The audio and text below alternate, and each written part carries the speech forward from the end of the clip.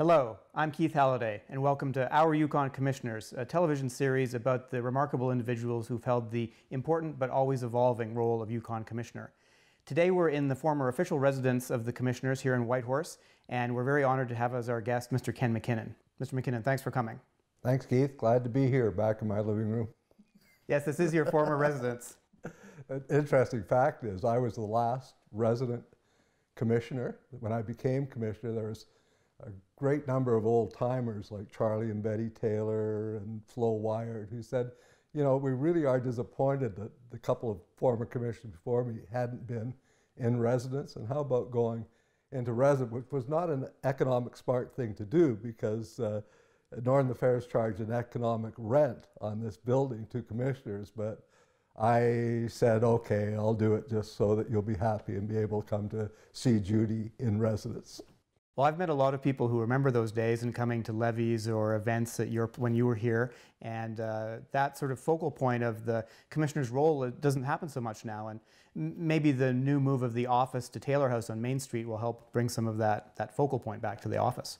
Yeah, I think that, you know, the role that I had was the last of the transition commissioners. I was the transition commissioner, the last commissioner to serve at pleasure, and we did a lot of events here at the house. One of the events I'll never forget is having the French Consul General giving the Order of Merit from France to Father Jean-Marie Mouchet, and we had a lovely reception in the backyard here. And Judy would entertain wives of ambassadors and wives of consul generals and wives of ministers who came. And one thing I'm very proud of, we always served country food. We served either halibut and salmon, or moose or bison that we had prepared ourselves, and we never charged the government a nickel for it or any of the liqueurs or wines that we would serve with it too, because we all knew the problems with alcoholism in the Yukon, so we decided to do all that on our own. Yeah, no, those are great gestures, and if you go back to the archives, there's photos of this house with the old commissioners, even with the old red ensign before the maple leaf flag, various prime ministers visiting. Yeah, no, it's got a neat history. And we entertained the Governor General here, which was fun because they did a full dress rehearsal before, and all the black cars were out in the circle. So, I mean, the cul-de-sac here, and all of the neighbors were out watching what was happening. One of the really funny events was it that the police were all in the back, and I was barbecuing some teriyaki moose in the barbecue in the back. All of a sudden I heard this, "Hey, Ken, what are you cooking?" And it was Sergeant Jim King hidden in the bush back there. And I said, "I'll save one for you, Jim, after the Governor General's gone." Well, it was great fun. A friend of mine told me that he came over here in the 70s to play with his friend who was the son of the commissioner of the day. And his friend said, "Oh, sorry, we've got to play with this other kid. Who is it?" It's one of Prime Minister Trudeau's sons who was visiting. So they went out in the Greenbelt or something. Yeah, our son who was working at Parks Canada is now the head warden in Parks Canada. He took the Governor General's son on hikes through the park along with one of the aides-de-camp, so we were able to commandeer helicopters and such for the Governor General and the son, so it was quite a day that they had. Well, let's get down to the meat and potatoes of the interview. Do we have to? We do. I think the viewers would like to know some more about you, so I have my list here. You were a member of the Territorial Council in the pre-responsible government days from 1961 to 1974, and we'll come back to that interesting time. Minister of Local Government and Highways and Public Works in the 70s, administrator of the Northern Pipeline Agency here in the Yukon. After you were commissioner, of course, you were chancellor at Yukon College and on the board of YESAB. But I think also maybe one of your most memorable accomplishments is as first president of the Arctic Winter Games. Maybe before we begin the meat and potatoes, just tell us about what you remember about that role. Well, I was on the Yukon basketball team in the first Canada Winter Games, which was in 1967 in Quebec City, and of course we got trounced. But Commissioner Hodson from the Northwest Territories was looking for something to be a central point of the 100th anniversary of the Northwest Territories in 1970. And I said, well, you know, the Yukon's got a long history of competing with the Northwest Territories, competing with Alaska, but Alaska and the Northwest Territories have never competed against one another. Don't know. We can't have an ordinary jock athletic event. We have to hang our hat on something different, you know, and let's have Arctic games and an Arctic cultural exchange, because the cultural traditions in Alaska and the Northwest Territories were incredibly similar, but they had never seen each other in doing their cultural events, and they did the same Arctic Winter Games. So anyway, long story short, after 2 years of traveling through every community in the Northwest Territories and the Yukon and Alaska, people saying we were crazy. I think the editor of the sports editor of the News of North at that time saying, well, that funny tobacco must have landed in the Yukon, because that appears to be what Ken McKinnon is smoking if he ever thinks he'll pull this off. And of course, he absolutely apologized to me after the success of the first Arctic Winter Games and said he never believed it could happen. And it did. And of course, it's been an incredible success since then. What you do is you forget all the flops, and you just remember the things that you actually produced that turned out good when you get my age. Well, I remember at one of the recent games, my family and I ran into you, and you were wearing your regalia from one of the early games, and it really was a learning moment for the kids, because they really thought, yeah, somebody started these games, and there's a long tradition, and it's a big show now that's very special for children in the North. A lot of mythology behind the games, too. I got to tell the true story of that one of these days also.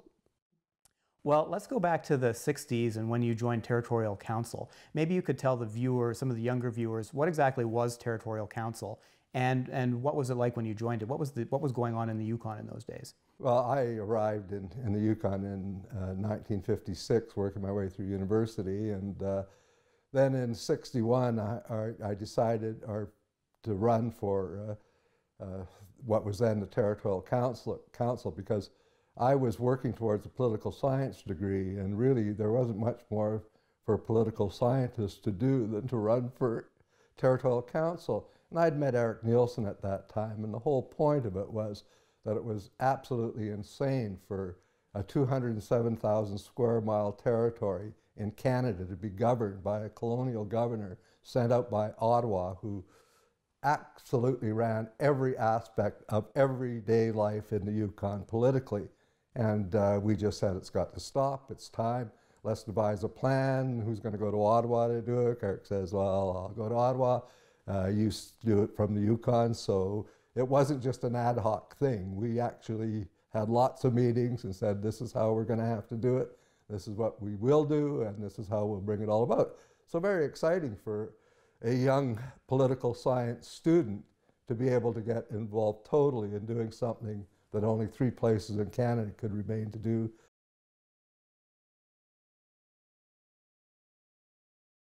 Yukon, the Northwest Territories, Alaska. And we recognized also right from the very beginning that if we did not bring the First Nations along in a land claim simultaneously, that it wouldn't happen. So there was a lot of thought that went into it right from the very beginning, and it was a long 20-year process to finally get it to fruition to the EP letter in 1979. But challenging, interesting, demanding, and hectic times. Indeed. And so what were the roles and responsibilities and powers of the Territorial Council in the 60s once you got elected to it? Totally advice to the commissioner, nothing else. It was representative democracy, not responsible democracy, nothing but representing your constituents and advising the commissioner of what your representatives thought that the commissioner and Ottawa should do. And we're essentially, I think there was 7 members of the council when I was first elected. I think our indemnity was $2,500 a year, if I remember correctly, $20 a day for expenses if we were from out of town. And we acted as a 7-person opposition to the federal government and to the commissioner. And there's a lot of people didn't like it at all, a lot of phone calls. Why don't you go back to where you came from? Smart ass, we like it the way it is. We like the commissioner to be the colonial dictator. Why are you trying to change things? So don't think it was all that the people were behind us. They weren't at all. It took a lot of years to change attitudes that just because they happened to be in the Yukon, they shouldn't have full democratic rights. Now, it was a process with the Territorial Council being very similar to what was in place in Canada, 200 years ago before responsible government came to Canada or other former British colonies. What did you learn from how other places had made the evolution in previous generations? Learned more from Alaska than anybody else, because Alaska had just become a state. So I followed the program actually that Claude Naxey, who was the chronicler of the roll to Alaska's statehood in Alaska, earmarked his book, followed his book of how you get the public on side, how you get the media on side, how you get the organizations on side, how you get the businesses on side to be able to have the effect of changing the public opinion into this is absolutely necessary for us to be economically viable and to be democratically viable. So that was the approach that we used, using the same methods of convincing the public, convincing the press that Alaska had used. So although we used the same style of going from representative democracy to getting involved in the executive branches, then to full devolution, we used the Alaska methods a lot more than the normal Canadian methods, and very few people know that. Yeah, and it worked effectively for you. And now, 10 or 12 years after you were first elected to Territorial Council, then you took on, I think it's the role of Minister of Local Government.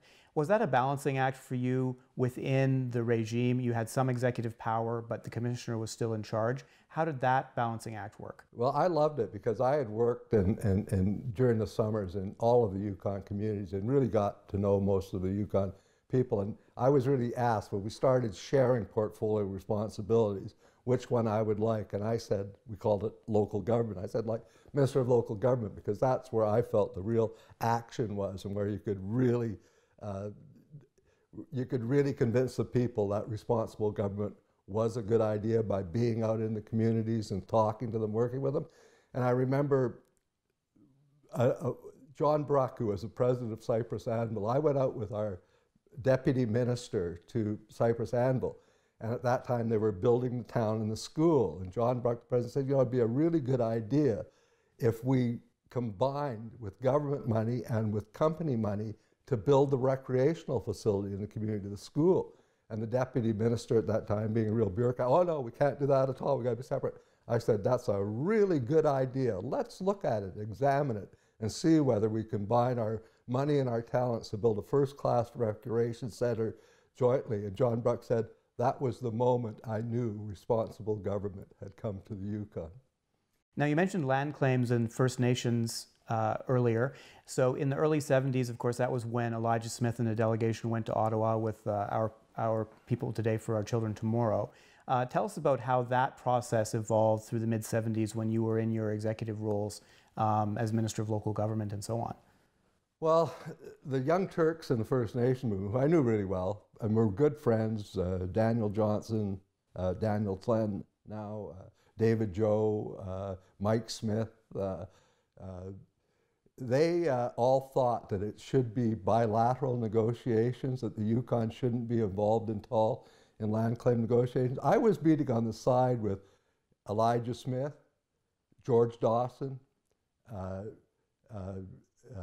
and people of that nature, and the reason being that I thought I could convince them that under the Yukon Act we had jurisdiction over so many of the elements that were so important to them, education, game, health and welfare, that the land claims could never succeed without the Yukon being at the party. Joe Jacko was another one of my good old friends that we all met together. So they finally convinced the Young Turks that the Yukon had to be at the table.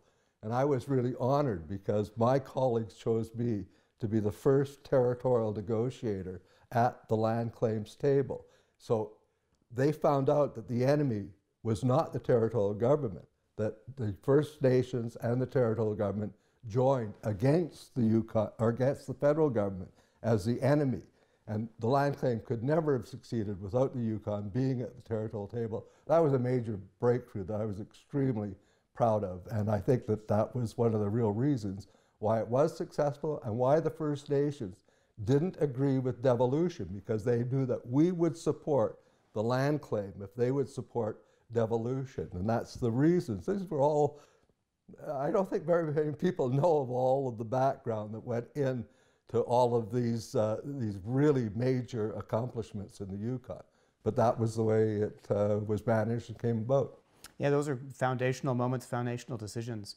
So what did you learn from your Alaskan friends during that process? Because they'd just gone through the Alaskan process. President Nixon had signed off on their law in the early 70s. What was good about that, and what did you guys do differently? Jay Hammond said, "You wait till you get to implementation. You'll wish that you had never gone through this."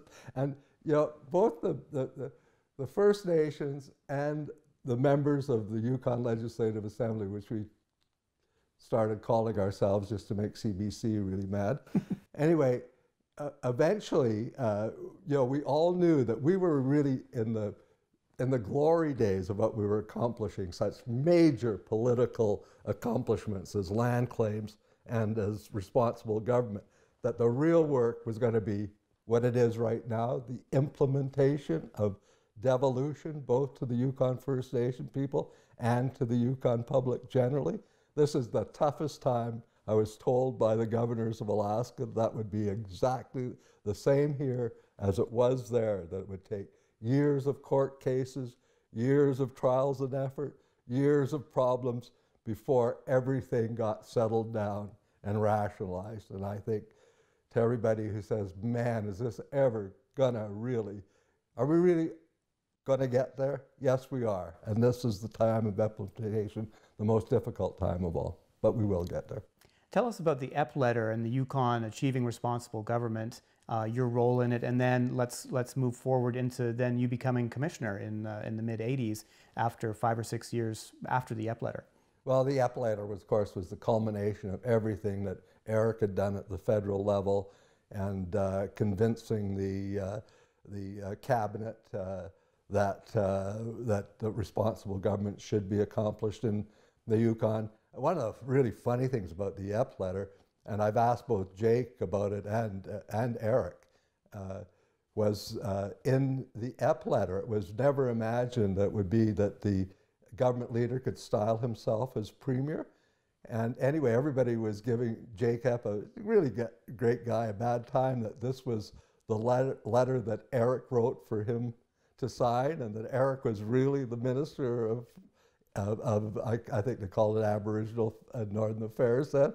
And so Jake put that in the letter just to say, no, this is mine, I'm gonna put it in. And of course I asked Jim Smith, Eric, and they said, yeah, that was Jake. So Tony Pennigat loved it. He picked it up right away and started calling himself premier. And so the EP letter took effectively the powers away from the commissioner. Said the commissioner now had to take the advice of the majority of elected members in the House, thereby bringing responsible government. See, and Eric Nielsen and I fought viciously about, he was a pure constitutional expert, and he believed that the Yukon Act had to be changed. I said, look, at responsible government was accomplished in a lot of the provinces just by instructions from the minister to the commissioner, and that was the way it could be accomplished. And of course, that's the way it was finally done. Simple, sweet, total revolution, no marching in the streets, no fireworks, nothing. A simple letter brought responsible government to the Yukon. And yeah, a lot of us had a hand in the drafting of the letter and the background to it, but it was, if Eric hadn't been at the federal level and been the minister in charge of everything and been such a powerhouse, I think we'd still be waiting for responsible government. Of course, Joe Clark believed totally in responsible government and was a powerhouse also. So we had a real good bunch behind us. Yeah, no, it was quite a team. So then what was it like for you to become commissioner in 1986? On the one hand, it's a great recognition. On the other hand, you had to move out of your more executive and action-oriented roles into what had become a more ceremonial role. But remember, the commissioners still had powers under the Yukon Act at that time. And the whole point of it was that Eric and the Prime Minister said, you know, Ken, this would be full circle. Now, if you started, or one of the movers of responsible government in the Yukon, then change the commissioner's role from the colonial government into that of a lieutenant governor, that would complete the circle. And I said, great. So it was still fun being commissioner because there were still powers that the commissioner had. You know, he was still served at pleasure. I was the last pleasure-appointed commissioner. I served 9 years. Now it's the same term as the governor. You know, at those times, I used to be wakened in the middle of the night by the RCMP and by the Medical Association saying we have to commit so-and-so, so we need your signature immediately because of mental problems. So the commissioner still signed the orders committing someone to a hospital because of mental problems. And it was, I usually knew all of the families, so then I'd be getting phone calls from the families as commissioner saying, you really don't have to do this. He's not, that person is not, doesn't need to be incarcerated or committed, you know. And so it was really difficult. And those are things that I said the commissioner had no reason being involved in. And so we were able to do all of those, put all those powers in the hands where they rightfully should have been, in the elected members and the minister's hands. So there was all kinds of problems like that. And I took great delight in sending people who came to petition me because they still thought I had power over to the Legislative Assembly and said, this is the person that you have to see over there. They got the power now, not me, and things have changed. So it was great doing that transition from still having some powers and giving them up and making the commissioner much more like a lieutenant governor. But I still had took on real roles, or roles that I thought were very valuable to the public. I was serving as the president of the Council for Canadian Unity at that time. I was serving as the director on the Arctic Institute of North America. I was putting together the Arctic Winter Games, which your father was intrinsically involved in. Dave Porter, who was the commissioner, or the Minister of Tourism, asked all of the ex-commissioners to serve on the board, putting the I'm sorry, that was the Yukon Anniversaries Commission that I'm talking about. You know, people think that the Canadian Winter Games was the really biggest thing that Yukon ever put on. Not at all, because everything that I do, I demand that we complete a cost-benefit analysis, what it did for the Yukon. Because of the Yukon Anniversaries Commission, the 50th anniversary of the completion of the Alaska Highway, we increased tourism 20% in 1 year.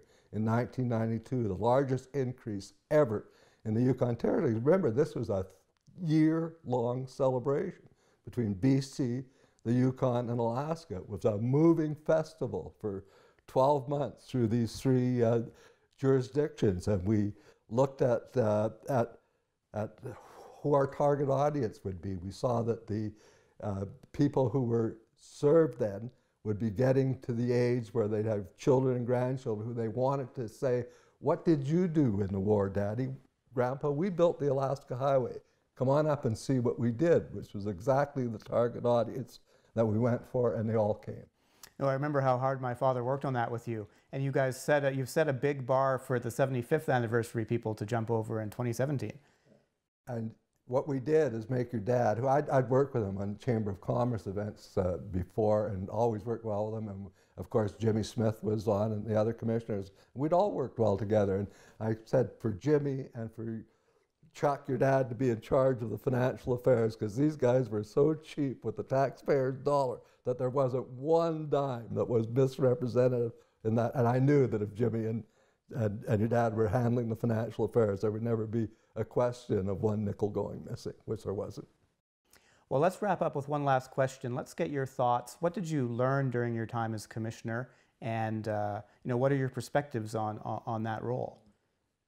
Well, the role is exactly where it should be now. I think every commissioner has to really say, what am I going to do with my time? And what can I do to really benefit the Yukon while I'm here? You know, our present commissioner, Doug Phillips, I know that he's so interested in youth arts that really has become his major interest. And everywhere that he goes and every event that he does, he highlights some of our great young Yukon artists and musicians. So I think everybody has to do that, because I think in the present role you could kind of get bored to death just signing bills and going to the legislature a couple of years ago and say, I agree to these bills. So I kept incredibly busy. That's one thing I learned, that you want to, and I think that you should. And I guess it's hard to say what you really. I think I knew the Yukon really well through a long career dealing with the Yukon and through both the entrepreneurial sector and the public sector, so there were no surprises there. I think it was fun changing the role of the commissioner from still having some powers into that of a lieutenant governor. But having worked with so many commissioners, having known the role of the commissioner and what it should be, and having been elected to the Territorial Council and then the Legislative Assembly for 4 terms, there were no surprises, really. Well, Ken, thanks very much for joining us today. That was a great discussion, and thanks for sharing your thoughts through the Yukon's, a big chunk of the Yukon's constitutional development. We appreciate it. Thanks, Keith. It was fun.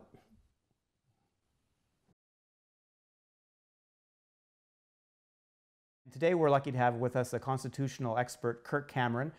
Kirk worked for the federal government in Ottawa in Indian and Northern Affairs, was the Deputy Minister of Executive Council Office here in the Yukon government, which is the epicenter of things constitutional, where the commissioner and the government come together, and then finally has literally written the book on constitutional developments in the Yukon. Kirk, thanks for joining us today. Good to be here, Keith.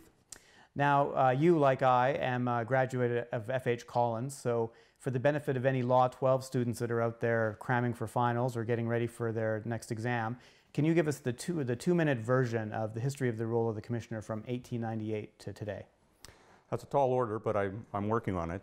Really, Keith, there are 4 phases of what would be considered commissioner in the history of the Yukon Territory dating back to 1898. First phase is 98 to about 1909, at which time representative government was fully established in the territory with a fully elected territorial council. Between 98 and 09, the commissioner had all responsibilities that are normally associated with a provincial or territorial government, including the legislative function, all of the executive function, and was even the senior-most official for all Ottawa departments in the Yukon Territory. 09, as I say, the legislative function moved over to an elected, fully elected assembly. And that next period from 09 to 1970 is really a time when legislative function sat with a council of some kind. It shrunk during the low periods of the Yukon economy, but then grew back again in the 40s and 50s, heading out toward 1970, as I say. The legislative function with the council, the commissioner still holding all of the executive functions, which included being able to put before the legislative body called the Territorial Council initiation of all bills, initiation of budgets, and so on. So the commissioner still an incredibly powerful figure within the territorial context. From 70 to 79, I call that sort of the transition period where effectively the role of the commissioner moved from being that of an executive leader within the overall territorial structure, moved over to being that more akin to a lieutenant governor, and that role of lieutenant governor-esque position has been in place from 1979 when the JCAP Minister of Indian and Northern Affairs letter was issued to the territorial commissioner of the day, Ione Christensen, saying, please remove yourself from all functions that are executive in nature and turn those over to representatives who enjoy a majority in the Legislative Assembly of the Yukon Territory. So those are roughly the 4 phases, the commissioner being a different kind of creature in each one of those 4.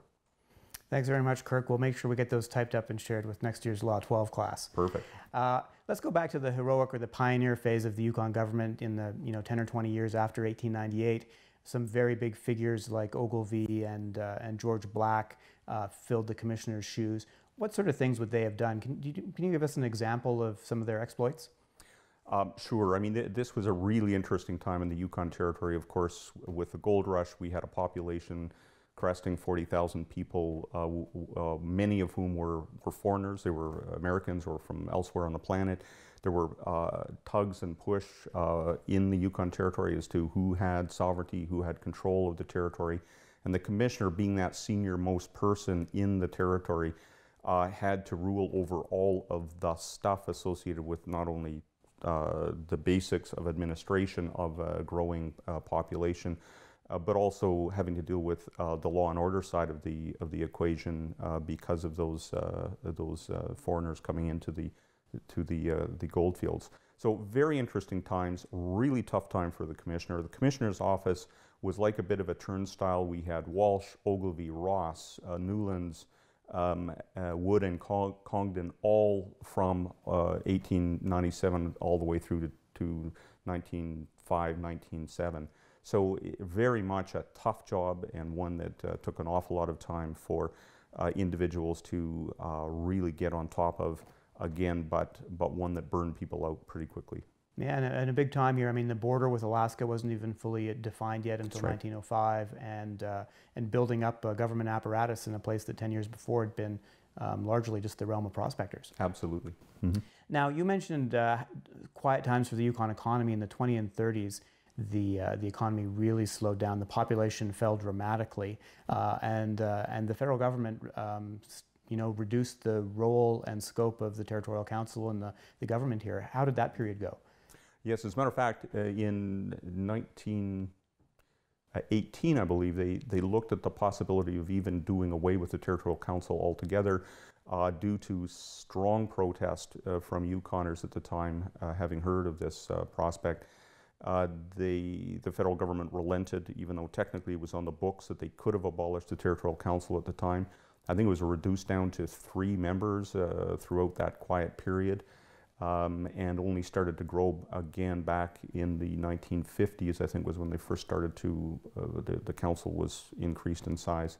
The commissioner actually did the formal title, the formal role was actually done away with. It ended up being transferred over to the gold commissioner, and even that post was then taken away, and I think it was a comptroller was the terminology used in the Yukon Act of that senior most official who took on all of the commissioner's functions and the gold commissioner's functions throughout much of the 30s and 40s. There were some interesting times in the history throughout that period. At one point as well, there was the threat of British Columbia annexing part of southern Yukon under Premier Duff Patella in the 1930s, I believe it was, seeing very interesting potential for southern Yukon as part of a British Columbia. We were saved by the Catholic schools question that ultimately Duff didn't want to get tied up into a constitutional debate about setting up Catholic schools in the province of British Columbia and what those rights would look like. So as a consequence, he did back away from that proposal, but we almost lost a chunk of our territory as a consequence of the politics and the interesting times in that period. Of course, the commissioner would have been involved in all of those discussions.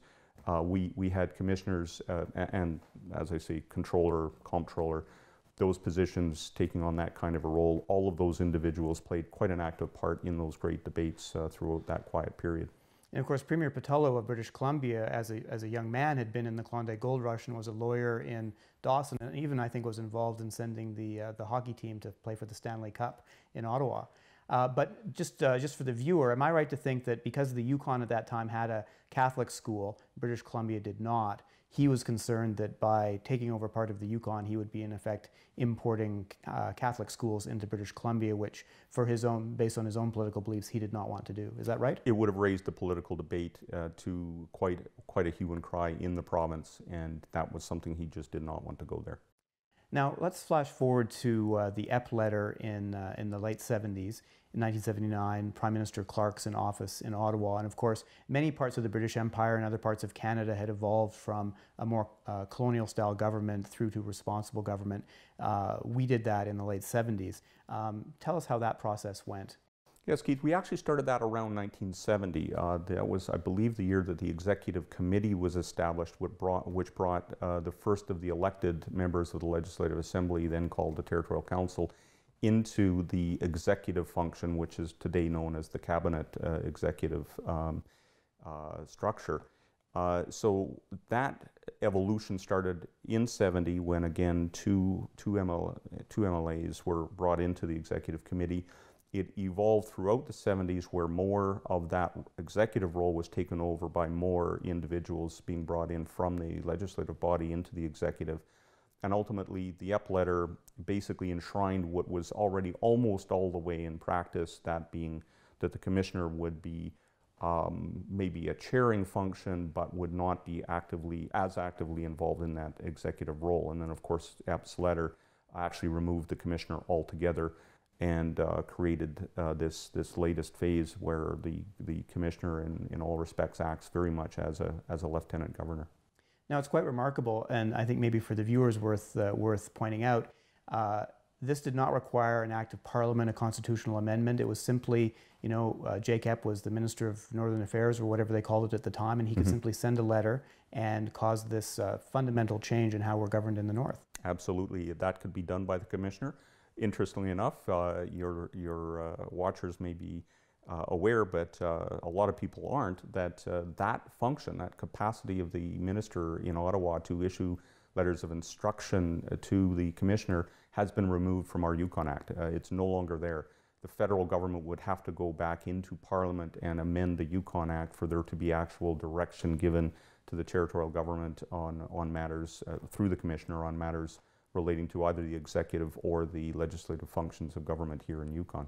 That's a big deal. That happened in 2013, 10 years after the devolution of land and resources from the federal government to the Yukon government, which I consider to be a big day for us. So it's becoming ever harder for the federal government, although still possible for them to wind back the clock like they did in the 20s and 30s, should any federal government, for some unforeseen reason, want to reduce the powers of the Yukon government. Mm-hmm. And I'll go out on a limb here and say it's even tougher than that, and that's because so much of the institutional framework of the Yukon Territory is now locked up in a large C constitutional document, that being the land claim agreements in the Yukon Territory. So if you're going to now change the nature of the institutional framework for the territorial government in the Yukon, I suggest that pretty soon you're going to be hitting up against that land claim wall, and therefore you're going to be opening up land claim agreements that are of a constitutional nature in this country. So it's the ratchet effect, difficult to move backwards. Looking forward, what's your perspective now that the commissioner is largely a ceremonial role similar to a lieutenant governor, devolution has occurred? What is the difference between the Yukon Territory and a province? In practice, I would say almost nothing. I don't believe that there are individuals out there who believe that because it's styled as administration and control of land and resources, we don't own it. I've written on this subject before. The Supreme Court of Yukon and Supreme Court of Northwest Territories has actually at various times rendered decisions that have said there is a nascent crown in right underlying the nature of the Yukon and the Northwest Territories and its relationship to land and resources. So even though the language is somewhat archaic and connects back to an older day, I think the reality is we are all but a province in all but names. So there isn't much more that we could get, if you will, that would give us more of an independent, representative and responsible government here in the Yukon Territory. And what would be required in theory for us to become the 11th province, like our friends in Alaska have done, becoming the 49th state?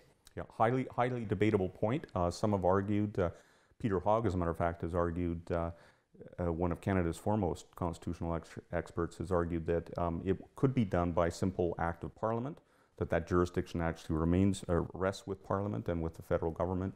But most people say that it would probably trigger the 7 of 10 rule, amending formula in the Constitution itself. Some have even argued that there would have to be unanimity across all provinces and the federal government, Parliament, to be able to put in place a new province in the country. Given that, my sense is we probably will never see a province like the 10 that we've got today. And that's not just because I think it would be incredibly difficult to get it through that constitutional amending process, but I also think that it would never look quite the same because, again, as I mentioned earlier, the nature of our institutional framework is now tied up in co-management relationships with First Nations here in the Yukon Territory. So at a minimum, that would have to be recognized in whatever our letters patent might look like that would create a new Yukon province. And so that new generation of province, if you will look significantly different than the first 10. Well, Kirk, it'll be exciting to see these things develop over the future years, depending whether we go in that direction or some other direction. Looking forward to your next book on Yukon constitutional developments. Thanks very much for joining us today. Thanks so much, Keith.